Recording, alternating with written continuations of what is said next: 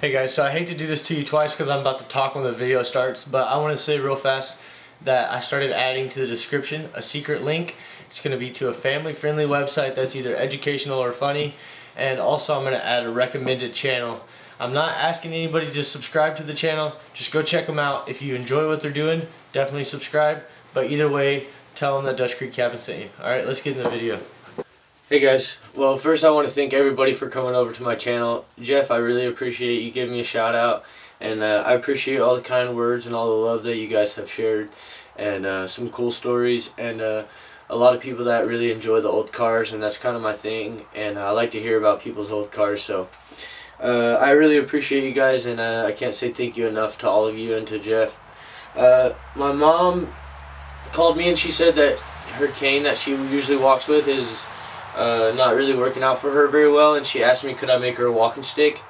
I've actually been saving this one for a while. I found it, a beaver actually chewed it off, and then I found it and I collected it one day on a hike, so I figured this would be a good stick to do. So I'm just going to shave it down. I'll bring you guys in every once in a while just to see the progress, and yeah. Oh yeah, also I'm going to bundle up because I'm really cold, so please don't judge me for my attire for the next couple minutes. I'm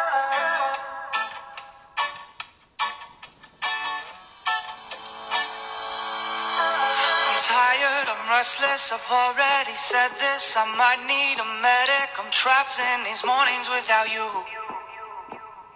These mornings without you, yeah. I'm more than just nervous with walls on the surface. I know that you've heard this. I just want a morning here with you. A morning here with you. Yeah. On the road to nowhere to run to when it gets harder. No one can find us under the water. No, no. Sharing a breath under the hurricane. No one can find us under the water. Alright guys, so I got everything shaved down with my knife. Then I went to 60 grit sandpaper. Unfortunately I don't have anything between that and this, but now I'm going to go to a 220. I got it shaved down pretty good, so I think it's going to do alright. I'm going to start with small pieces, that way I can make sure to not tear up my sandpaper too much. But yeah, so now we're just going to run on it with the 220 for a little bit. This 220, it really makes this smooth. I mean, it's baby butt smooth. So I figured that I was just going to do a pretty simple design. I got a feather that I found one day when I was hiking, so I'm just going to kind of mock it up.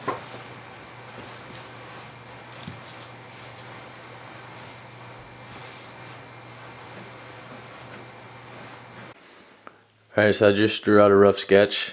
I'm going to cut this out, and then I'm just going to outline the outside of the paper that I cut out. Alright guys, here's what I cut out. I actually already drew it on there, but I don't like where it's at, so I'm going to redraw it.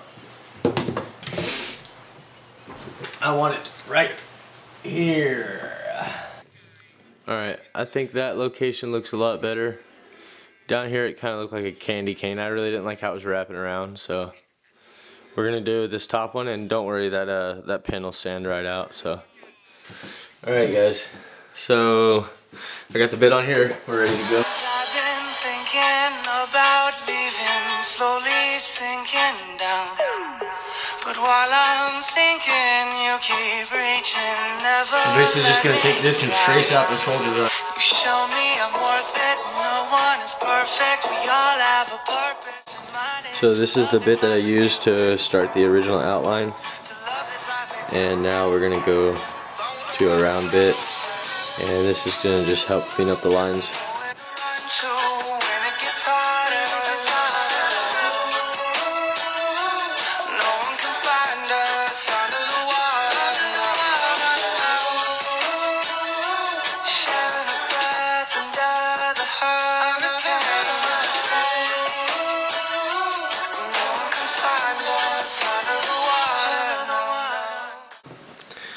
Alright guys, So now that I've got my design laid in there, what I'm gonna do is I'm gonna go back and I'm gonna dig all this out a lot deeper.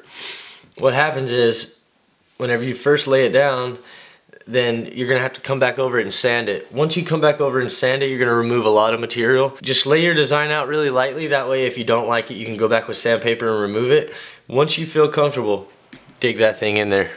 Alright, it looked kind of plain, so I'm gonna go ahead and add this leaf. I just went out and found it outside, so I'm gonna just put it right there. Alright guys, so it kept looking a little plain to me, and it probably would have helped once I put color in, but I just started adding. I added a leaf, brought you guys in for that, and then I added an arrowhead. Well, I'm hoping I don't regret this, but instead of painting the designs, I'm going to try to burn them. And what I was going to do is paint the designs, stain the stick, and then poly the whole thing, but I'm going to try to burn it, so let's see how it goes.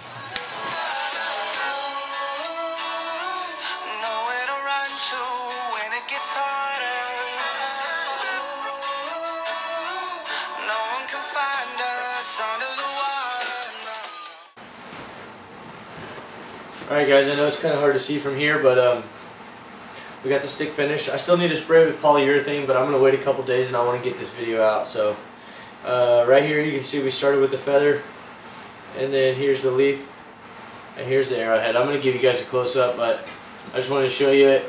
Thanks a lot for watching, and we'll see you next time. Say night-night.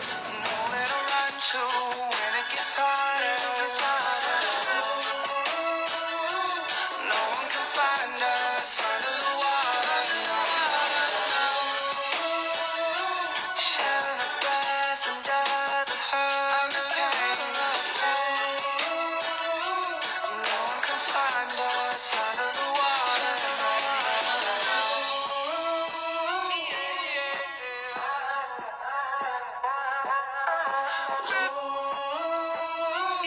one can find us under the